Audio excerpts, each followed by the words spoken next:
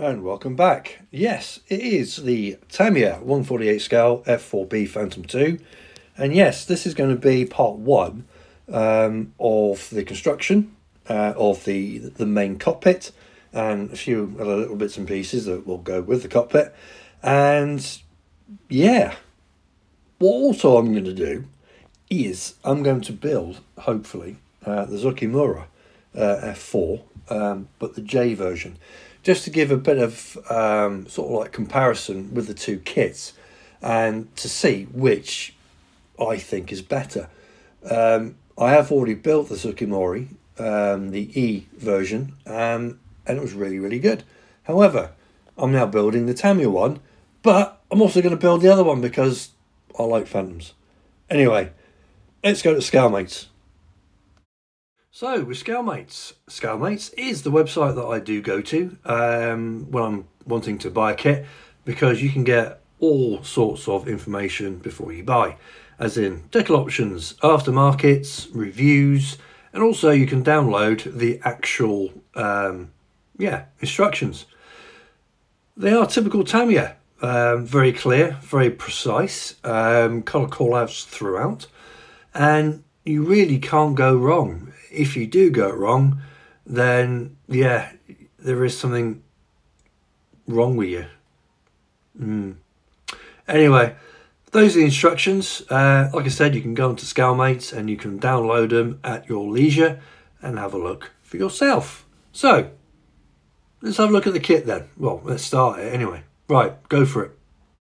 So starting off then with the box or the box art, it's rather nice. But I won't be doing it in this livery. I shall be doing it in the Sundowners, which is actually in the box. So, right, I am going to do, although I mentioned it, a bit of a comparison between this, the Tamiya, and the Zoukie Mura kit. I have actually built the Zoukie Mura one before, like I've mentioned, and those moving pictures in your top left-hand corner is me doing the actual cockpit. Yeah, it is a nice kit, but then again, I'm pretty sure that this Tamiya one is going to be as equally good. Now, I will sort of like give you a comparison if there are any pitfalls or X, Y, and Z. I don't envisage any pitfalls, so to speak, but I will do a comparison. I will give you an unbiased opinion on the two kits. So, let's play some music and do some building.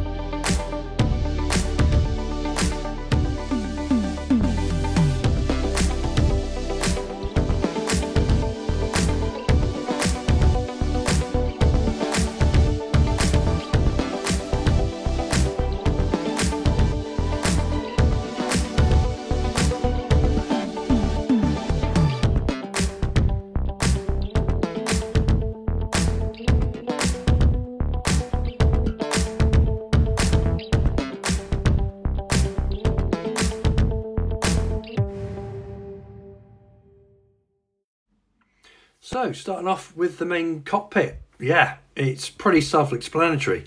You basically start off and you glue in the instruments for the Rio, and also start off with the rudder pedals for the actual pilot.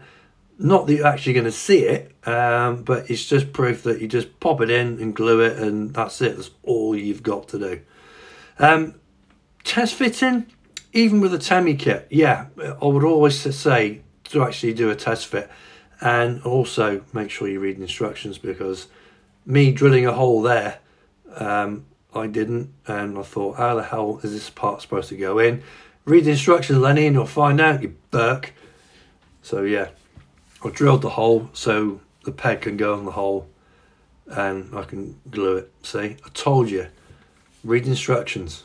Anyway, so these are the firewalls, well, part of the firewalls for the Pilot and the Rio. The detail actually on the walls themselves is pretty damn good. Most of it is moulded on. There is only one part that you need to put on. I believe that will be the Pilot's firewall. And just, well, then you got to do next is to put the rails on for the ejector seats. And that's it. You just pop it in, glue it, and forget about it. So yeah, let's play some more music before I make myself even worse.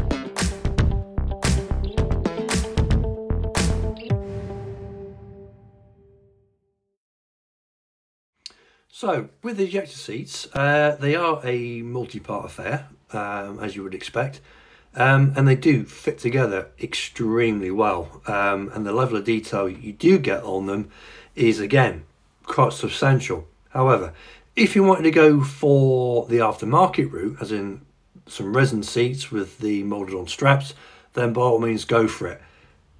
But I wouldn't bother, because you do get, like I said, quite a decent amount of detail on the kit parts themselves. The only thing I would change is the seat harnesses. Now you can either get yourself some photo etch or maybe some 3D decal replacements, or you can just stick the Pilot on, which I'm going to be doing for this particular kit, and that's it. Really happy with the actual kit itself, as in the level of detail that you do get on, well, just the bang seats themselves. So yeah, there you go. Nicely done, fits really nice, and yeah, it'll paint up really, really well. So yeah, kit parts, good for me.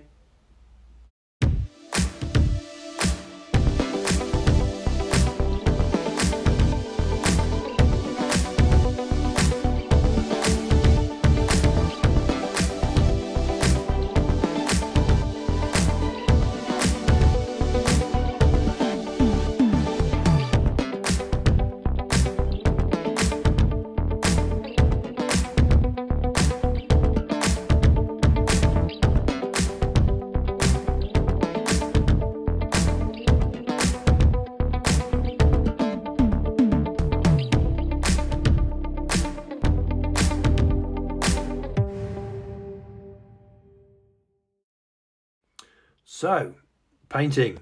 Right, priming first. All I'm going to use for that is Tamiya's dark grey, which is XF24, and using Hataka's lacquer, the light gold grey. Now, whether it's right or wrong, I don't know. I don't really care, but I've used it anyway. So, I'm not going to bore you to death with priming, so we're going to go straight into the light gold grey. Now, I've used the two combos of these paints basically just to give a bit more of a contrast and shadow between the two. Bearing in mind though, once you put everything together in the cockpit, the side panels, and actually within the fuselage, you're going to lose quite a lot of that anyway. But what does remain will hopefully give you a bit more of a, I don't know, a worn, lived-in look. That's what I'm going for anyway. So yeah, there we go. Cracking on with the painting.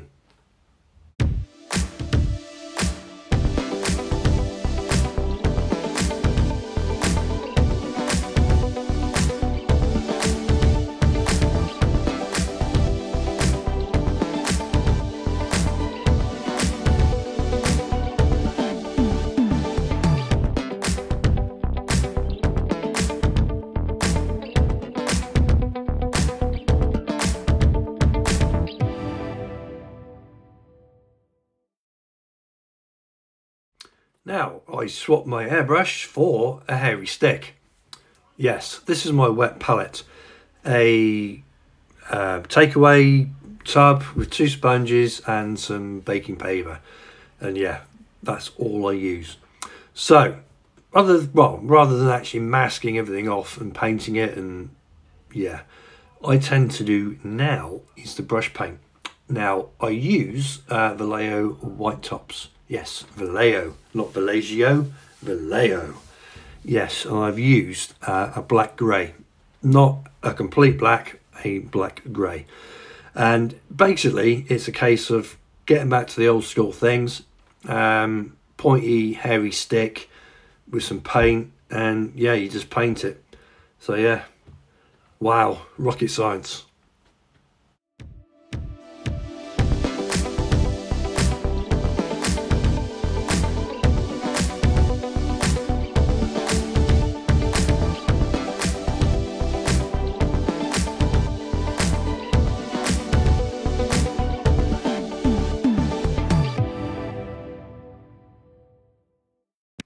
So after all the black bits have been painted, it's time for some dry brushing.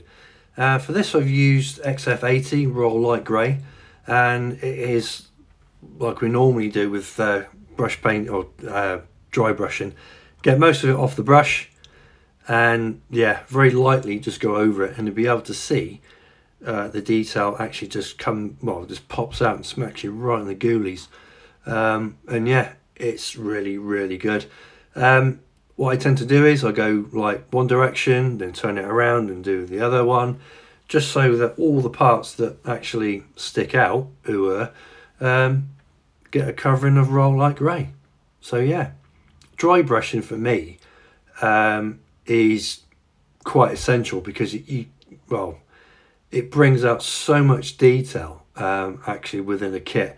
And if you've got a kit like this, then yeah, it's going to pop, and again it's going to grab you by the short and curlies and you're going to think, whoa, aren't I good?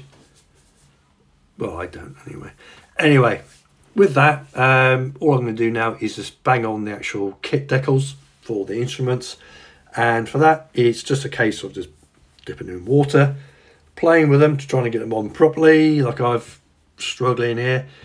Yeah, just take your time. And once you got them on, yeah, leave them be, and yeah, you'll be able to stick some sort of like decal solution on them. So yeah, they are all nicely snug and fit, and yeah, whatever. And I use Mig Ammo's decal fix, which is quite a strong solution, so just be careful with it. So yeah, just dab it on, wait for the magic to happen. And yeah, you'll have a nicely decaled instrument panel, believe it or not. So with that done, we can crack on with a bit of weathering. Now I'll use, for this one it's going to be Mig's Dark Wash, and basically it's going to be a case of just tap and flow, and it'll be all over the place. So yeah. Oh, and FYI, that strange noise in the background was not me having a windy arse.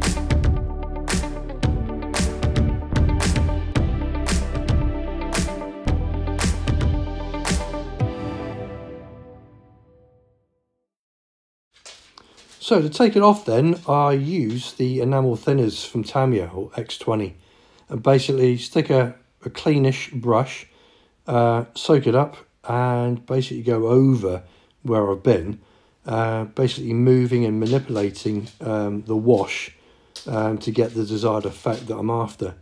Basically keeping the wash in sort of like near where the raised parts are, just to give a bit more of a sort of like a shadowing effect, and basically just taking the access off the larger parts where it's really not needed and it would look extremely overdone. So yeah, it's just a question of moving it about, taking it off, and basically leaving really what you want. So name of the game is, like with a lot of things in scale modeling, if you're happy with it, stop and yeah, reassess. If you're still happy with it, stop.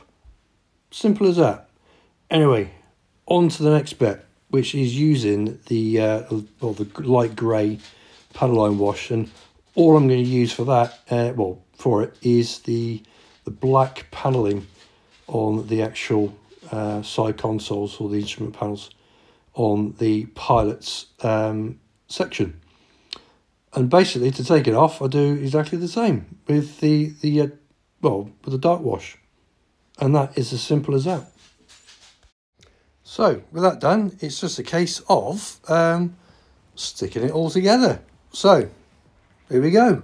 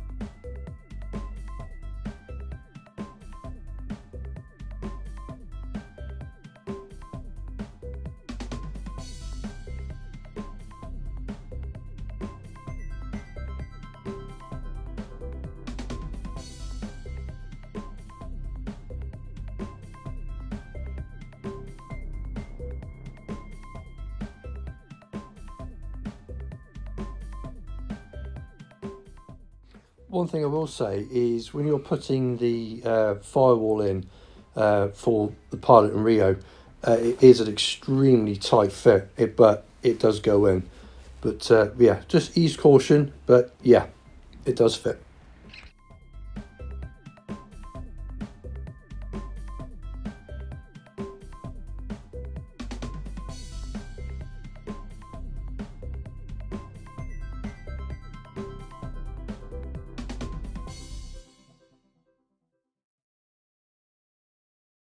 Okay, that's practically it for the cockpit for the Tamiya F-4B.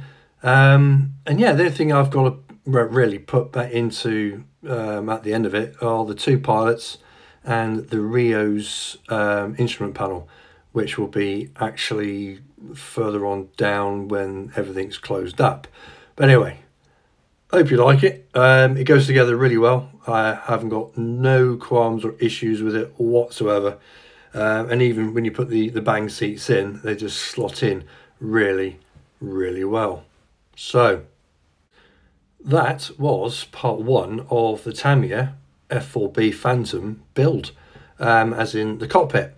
Now the next video for the Tamiya one will be putting the front undercarriage together and basically putting everything together.